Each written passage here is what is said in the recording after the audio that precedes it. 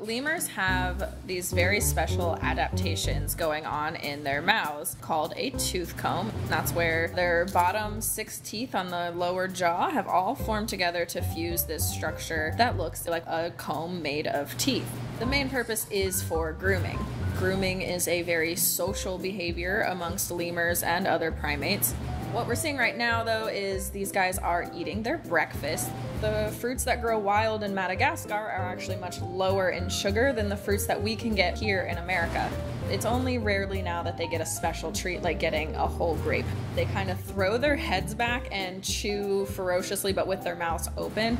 Lemurs are actually incapable of closing their mouths while they eat or drink.